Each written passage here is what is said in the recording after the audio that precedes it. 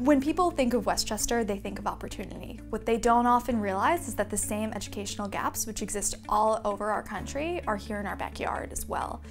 At LogicPrep, we seek to develop one-on-one mentorship relationships with deserving students who wouldn't otherwise have access to our program. Hi, my name is Andrea, and I'm a student at MIT, and I'm a part of the LogicPrep family. I was very nervous and anxious about the whole test process simply because one test can define your whole future, but LogicPrep came at a time of need. Jamie was very caring and was very understanding, was very patient. Jesse knew my abilities and he was fairly confident in what he could do, so he pushed me a lot harder.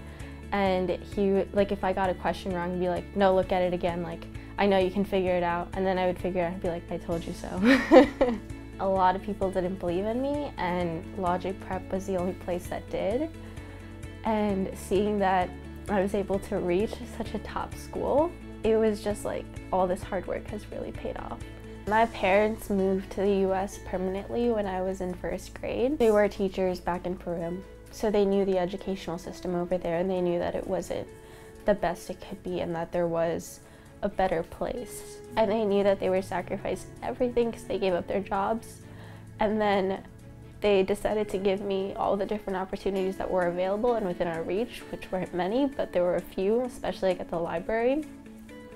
And then once I finally got into MIT, I realized that all the sacrifices and everything that they've done for me was all worth it. LogicPrep gave me the confidence when I needed it the most, and that's taught me to believe in others and to give them the resources they need in order to succeed.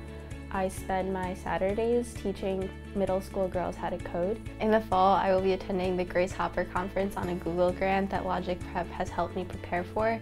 And in the future, I hope to combine my knowledge and passions for electrical engineering and computer science to eventually work on artificial intelligence to improve education.